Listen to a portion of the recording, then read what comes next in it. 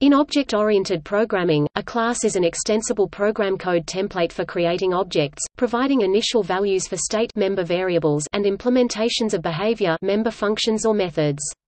In many languages, the class name is used as the name for the class, the template itself, the name for the default constructor of the class, a subroutine that creates objects, and as the type of objects generated by instantiating the class. These distinct concepts are easily conflated. When an object is created by a constructor of the class, the resulting object is called an instance of the class, and the member variables specific to the object are called instance variables, to contrast with the class variables shared across the class. In some languages, classes are only a compile-time feature. New classes cannot be declared at runtime, while in other languages classes are first-class citizens, and are generally themselves objects, typically of type class or similar. In these languages, a class that creates classes is called a metaclass.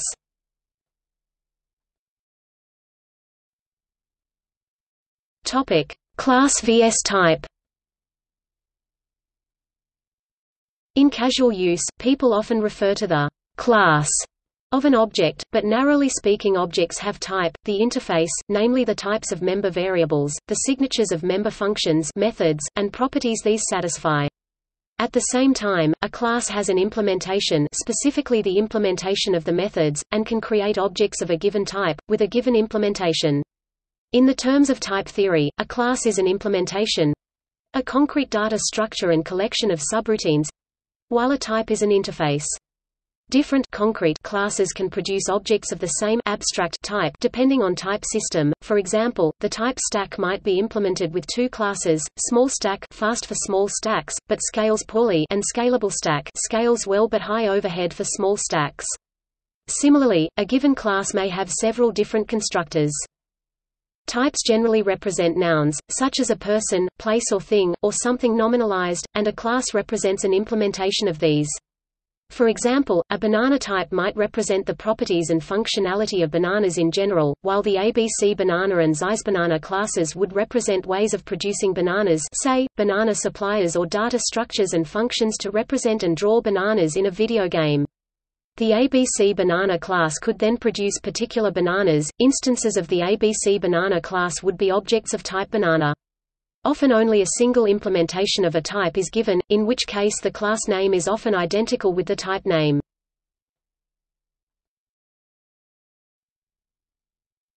Topic: Design and implementation.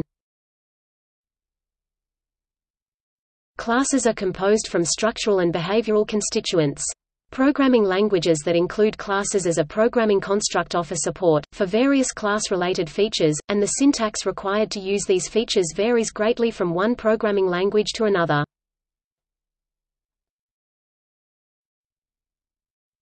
Topic: Structure. A class contains data field descriptions or properties, fields, data members, or attributes. These are usually field types and names that will be associated with state variables at program runtime. These state variables either belong to the class or specific instances of the class. In most languages, the structure defined by the class determines the layout of the memory used by its instances. Other implementations are possible, for example, objects in Python use associative key-value containers. Some programming languages support specification of invariants as part of the definition of the class, and enforce them through the type system. Encapsulation of state is necessary for being able to enforce the invariants of the class.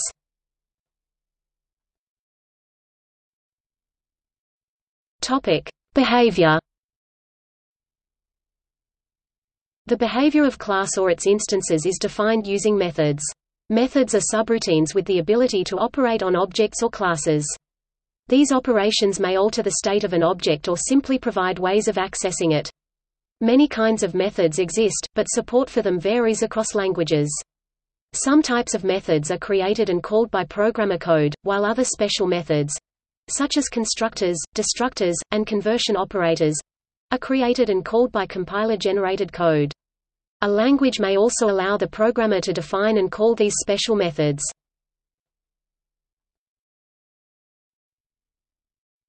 The concept of class interface. Every class implements or realizes an interface by providing structure and behavior. Structure consists of data and state, and behavior consists of code that specifies how methods are implemented. There is a distinction between the definition of an interface and the implementation of that interface. However, this line is blurred in many programming languages because class declarations both define and implement an interface. Some languages, however, provide features that separate interface and implementation. For example, an abstract class can define an interface without providing implementation. Languages that support class inheritance also allow classes to inherit interfaces from the classes that they are derived from. For example, if class A inherits from class B, and if class B implements the interface B, then class A also inherits the functionality constants and methods declaration provided by interface B. In languages that support access specifiers, the interface of a class is considered to be the set of public members of the class, including both methods and attributes via implicit getter and setter methods. Any private members or internal data structures are not intended to be depended on by external code and thus are not part of the interface.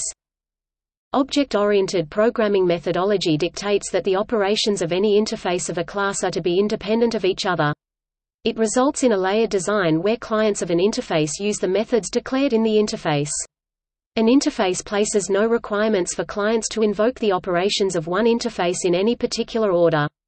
This approach has the benefit that client code can assume that the operations of an interface are available for use whenever the client has access to the object.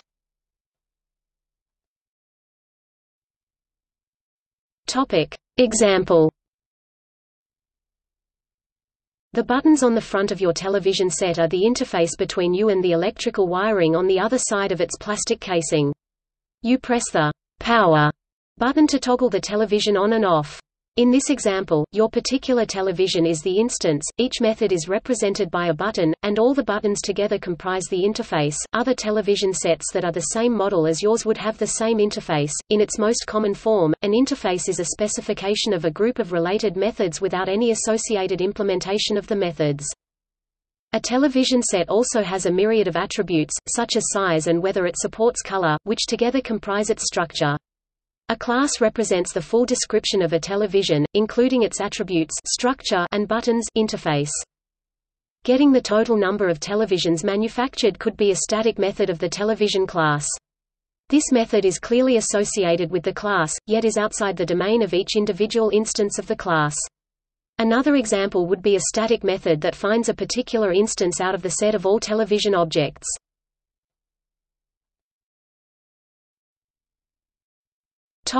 Member accessibility. The following is a common set of access specifiers. Private or class private restricts the access to the class itself. Only methods that are part of the same class can access private members. Protected or class protected allows the class itself and all its subclasses to access the member. Public means that any code can access the member by its name. Although many object-oriented languages support the above access specifiers, their semantics may differ. Object-oriented design uses the access specifiers in conjunction with careful design of public method implementations to enforce class invariance constraints on the state of the objects. A common usage of access specifiers is to separate the internal data of a class from its interface. The internal structure is made private, while public accessor methods can be used to inspect or alter such private data. Access specifiers do not necessarily control visibility, in that even private members may be visible to client external code. In some languages, an inaccessible but visible member may be referred to at runtime, for example, by a pointer returned from a member function, but an attempt to use it by referring to the name of the member from client code will be prevented by the type checker. The various object-oriented programming languages enforce member accessibility and visibility to various degrees, and depending on the language's type system and compilation policies, enforced at either compile time or runtime. For example, the Java language does not allow client code that accesses the private data of a class to compile. In the C++ language, private methods are visible, but not accessible in the interface. However, they may be made invisible by explicitly declaring fully abstract classes that represent the interfaces of the class. Some languages feature other accessibility schemes. Instance vs class accessibility. Ruby supports instance private and instance protected access specifiers in lieu of class private and class protected, respectively. They differ in that they restrict access based on the instance itself, rather than the instance's class. Friend. C++ supports a mechanism where a function explicitly declared as a friend function of the class may access the members designated as private or protected. Path-based. Java supports restricting access to a member within a Java package, which is the logical path of the file. However, it is a common practice when extending a Java framework to implement classes in the same package as a framework class in order to access protected members. The source file may exist in a completely different location, and may be deployed to a different .jar file, yet still be in the same logical path as far as the JVM is concerned.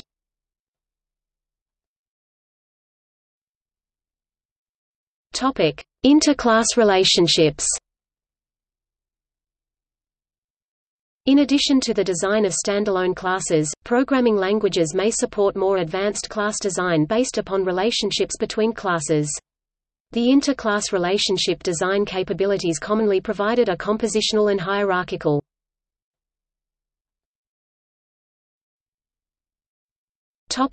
Compositional. Classes can be composed of other classes, thereby establishing a compositional relationship between the enclosing class and its embedded classes. Compositional relationship between classes is also commonly known as a Hazer relationship. For example, a class car could be composed of and contain a class engine. Therefore, a car has an engine. One aspect of composition is containment, which is the enclosure of component instances by the instance that has them. If an enclosing object contains component instances by value, the components and their enclosing object have a similar lifetime. If the components are contained by reference, they may not have a similar lifetime. For example, in Objective-C 2.0, this car class has an instance of NSSTring, a string object, engine, and NSArray, an array object.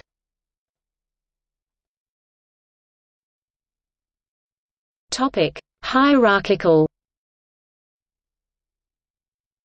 Classes can be derived from one or more existing classes, thereby establishing a hierarchical relationship between the derived from classes, base classes, parent classes or superclasses, and the derived class, child class or subclass. The relationship of the derived class to the derived from classes is commonly known as an is-a relationship. For example, a class button could be derived from a class control.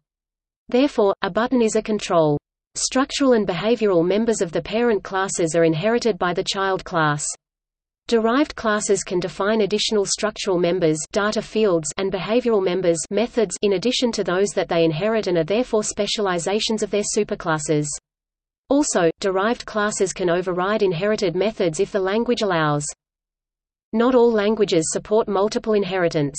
For example, Java allows a class to implement multiple interfaces, but only inherit from one class. If multiple inheritance is allowed, the hierarchy is a directed acyclic graph, or DAG for short, otherwise it is a tree.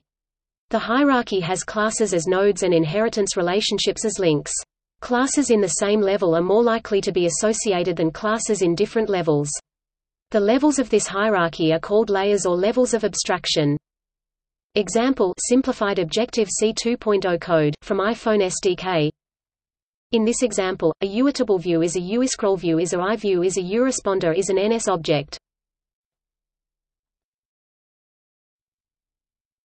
Topic: Definitions of subclass. Conceptually, a superclass is a superset of its subclasses. For example, a common class hierarchy would involve GraphicObject as a superclass of rectangle and ellipse, while square would be a subclass of rectangle. These are all subset relations in set theory as well, i.e., all squares are rectangles but not all rectangles are squares. A common conceptual error is to mistake a part of relation with a subclass. For example, a car and truck are both kinds of vehicles and it would be appropriate to model them as subclasses of a vehicle class.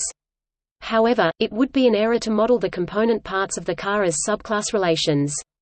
For example, a car is composed of an engine and body, but it would not be appropriate to model engine or body as a subclass of car. In object-oriented modeling, these kinds of relations are typically modeled as object properties. In this example, the car class would have a property called parts. Parts would be typed to hold a collection of objects such as instances of body, engine, tires. Object modeling languages such as UML include capabilities to model various aspects of part of and other kinds of relations. Data such as the cardinality of the objects, constraints on input and output values, etc. This information can be utilized by developer tools to generate additional code beside the basic data definitions for the objects. Things such as error checking on get and set methods. One important question when modeling and implementing a system of object classes is whether a class can have one or more superclasses. In the real world with actual sets, it would be rare to find sets that didn't intersect with more than one other set. However, while some systems such as Flavors and Clo provide a capability for more than one parent to do so at runtime, introduces complexity that many in the object-oriented community consider antithetical to the goals of using object classes in the first place. Understanding which class will be responsible for handling a message can get complex when dealing with more than one superclass. If used carelessly, this feature can introduce some of the same system complexity and ambiguity classes were designed to avoid. Most modern object-oriented languages such as Smalltalk and Java require single inheritance at runtime. For these languages, multiple inheritance may be useful for modeling but not for an implementation. However, semantic web application objects do have multiple superclasses. The volatility of the Internet requires this level of flexibility, and the technology standards such as the Web Ontology Language (OWL) are designed to support it. A similar issue is whether or not the class hierarchy can be modified at runtime. Languages such as Flavors, Clo, and Smalltalk all support this feature as part of their meta-object protocols. Since classes are themselves first-class objects, it is possible to have them dynamically alter their structure by sending them the appropriate messages. Other languages that focus more on strong typing such as Java and C++ do not allow the class hierarchy to be modified at runtime. Semantic web objects have the capability for runtime changes to classes. The rationale is similar to the justification for allowing multiple superclasses, that the Internet is so dynamic and flexible that dynamic changes to the hierarchy are required to manage this volatility.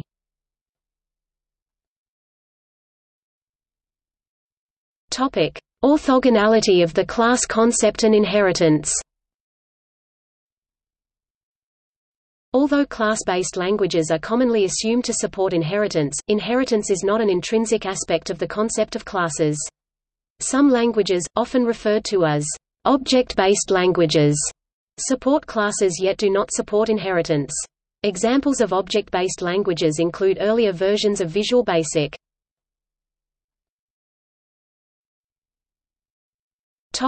Within object-oriented analysis. In object-oriented analysis and in UML, an association between two classes represents a collaboration between the classes or their corresponding instances. Associations have direction. For example, a bidirectional association between two classes indicates that both of the classes are aware of their relationship. Associations may be labeled according to their name or purpose. An association role is given end of an association and describes the role of the corresponding class. For example, a subscriber role describes the way instances of the class person participate in a subscribes to association with the class magazine. Also, a magazine has the subscribed magazine role in the same association. Association role multiplicity describes how many instances correspond to each instance of the other class of the association. Common multiplicities are 0.1, 1.1, 1 asterisk, and 0 asterisk, where the asterisk specifies any number of instances.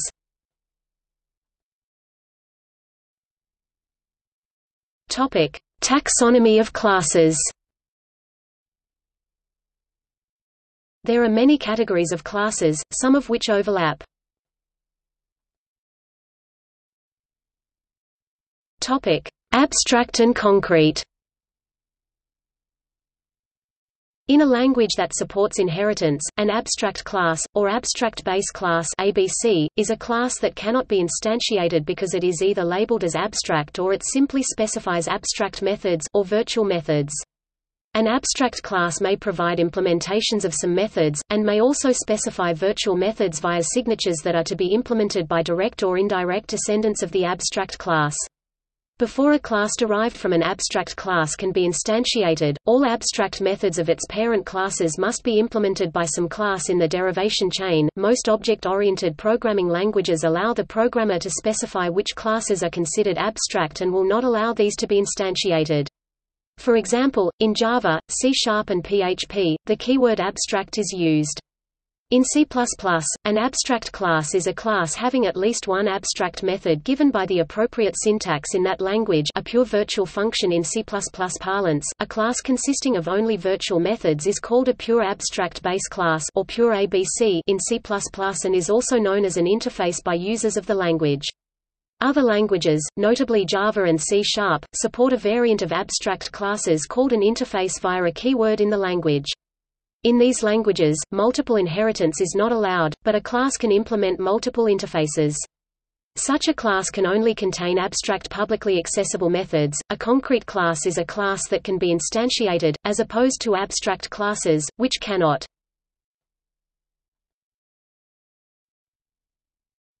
Topic: Local and inner.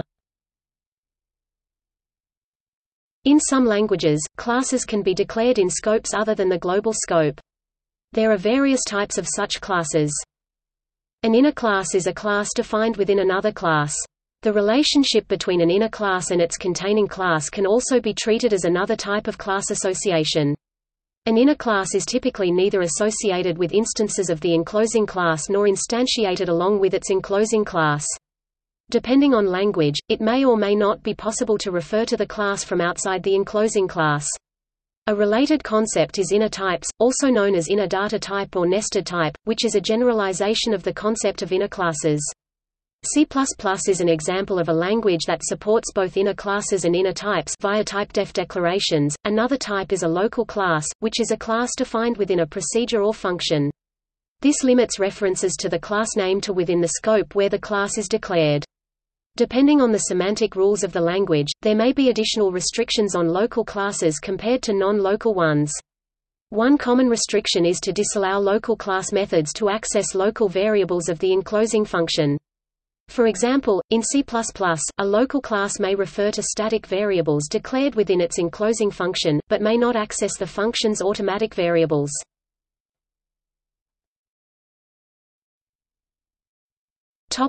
Metaclasses. Metaclasses are classes whose instances are classes.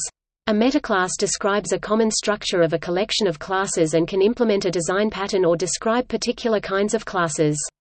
Metaclasses are often used to describe frameworks. In some languages, such as Python, Ruby or Smalltalk, a class is also an object, thus each class is an instance of a unique metaclass that is built into the language.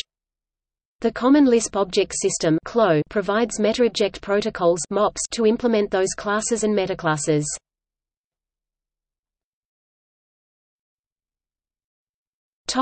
Non-subclassable. Non-subclassable classes allow programmers to design classes and hierarchies of classes where at some level in the hierarchy, further derivation is prohibited. A standalone class may be also designated as non-subclassable, preventing the formation of any hierarchy. Contrast this to abstract classes, which imply, encourage, and require derivation in order to be used at all. A non-subclassable class is implicitly concrete. A non-subclassable class is created by declaring the class as sealed in C# or as final in Java or PHP. For example, Java's string class is designated as final. Non-subclassable classes may allow a compiler in compiled languages to perform optimizations that are not available for subclassable classes.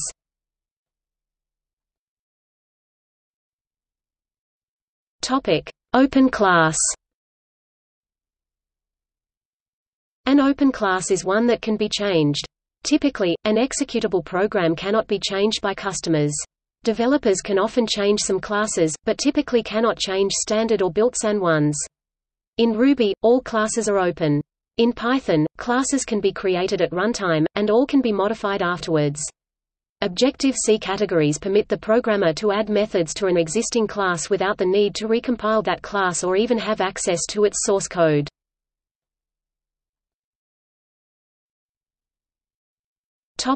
Mixins. Some languages have special support for mixins, though in any language with multiple inheritance a mixin is simply a class that does not represent and is a type of relationship. Mixins are typically used to add the same methods to multiple classes. For example, a class Unicode conversion mixin might provide a method called Unicode _to ASCII when included in classes FileReader and WebPageScraper that do not share a common parent.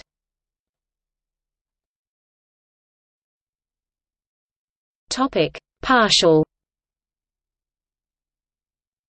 In languages supporting the feature, a partial class is a class whose definition may be split into multiple pieces, within a single source code file or across multiple files. The pieces are merged at compile time, making compiler output the same as for a non-partial class. The primary motivation for introduction of partial classes is to facilitate the implementation of code generators, such as visual designers. It is otherwise a challenge or compromise to develop code generators that can manage the generated code when it is interleaved within developer-written code. Using partial classes, a code generator can process a separate file or coarse-grained partial class within a file, and is thus alleviated from intricately interjecting generated code via extensive parsing, increasing compiler efficiency and eliminating the potential risk of corrupting developer code. In a simple implementation of partial classes, the compiler can perform a phase of precompilation where it unifies all the parts of a partial class. Then, compilation can proceed as usual. Other benefits and effects of the partial class feature include: enables separation of a class's interface and implementation code in a unique way. Eases navigation through large classes within an editor. Enables separation of concerns, in a way similar to aspect-oriented programming but without using any extra tools. Enables multiple developers to work on a single class concurrently without the need to merge individual code into one file at a later time. Partial classes have existed in Smalltalk under the name of class extensions for considerable time. With the arrival of the .NET Framework 2, Microsoft introduced partial classes, supported in both C# 2.0 and Visual Basic 2005. WINRT also supports partial classes.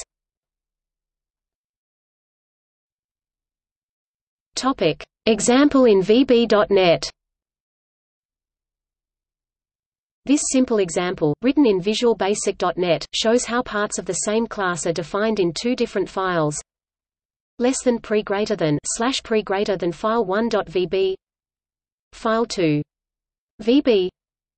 When compiled, the result is the same as if the two files were written as one, like this. Example in Objective-C.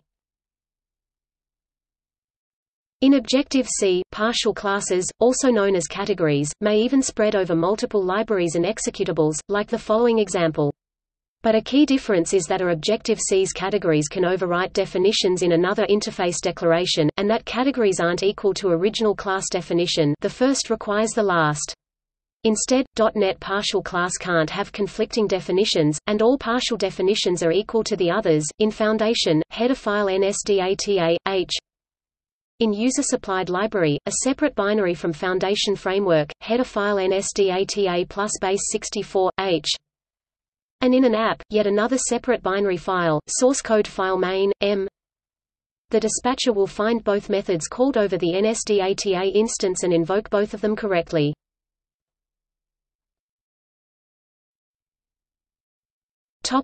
Uninstantiable. Uninstantiable classes allow programmers to group together per class fields and methods that are accessible at runtime without an instance of the class. Indeed, instantiation is prohibited for this kind of class. For example, in C#, a class marked static cannot be instantiated, can only have static members, fields, methods, other, may not have instance constructors, and is sealed.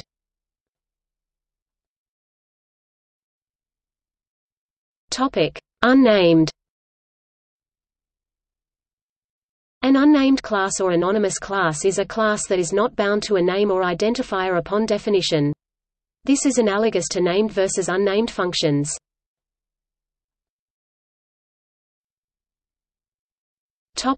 Benefits. The benefits of organizing software into object classes fall into three categories. Rapid development. Ease of maintenance. Reuse of code and design. Subject classes facilitate rapid development because they lessen the semantic gap between the code and the users. System analysts can talk to both developers and users using essentially the same vocabulary, talking about accounts, customers, bills, etc. Object classes often facilitate rapid development because most object-oriented environments come with powerful debugging and testing tools. Instances of classes can be inspected at runtime to verify that the system is performing as expected. Also, rather than get dumps of core memory, most object-oriented environments have interpreted debugging capabilities so that the developer can analyze exactly where in the program the error occurred and can see which methods were called to which arguments and with what arguments. Object classes facilitate ease of maintenance via encapsulation. When developers need to change the behavior of an object, they can localize the change to just that object and its component parts. This reduces the potential for unwanted side effects from maintenance enhancements. Software reuse is also a major benefit of using object classes. Classes facilitate reuse via inheritance and interfaces. When a new behavior is required, it can often be achieved by creating a new class and having that class inherit the default behaviors and data of its superclass and then tailor some aspect of the behavior or data accordingly. Reuse via interfaces, also known as methods, occurs when another object wants to invoke rather than create a new kind of some object class. This method for reuse removes many of the common errors that can make their way into software when one program reuses code from another.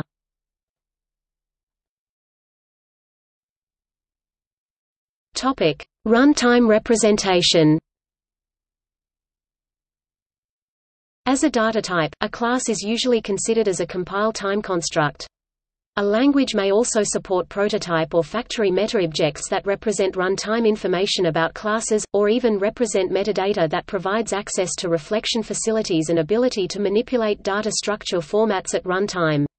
Many languages distinguish this kind of runtime type information about classes from a class on the basis that the information is not needed at runtime. Some dynamic languages do not make strict distinctions between runtime and compile-time constructs, and therefore may not distinguish between metaobjects and classes. For example, if human is a metaobject representing the class person, then instances of class person can be created by using the facilities of the human metaobject.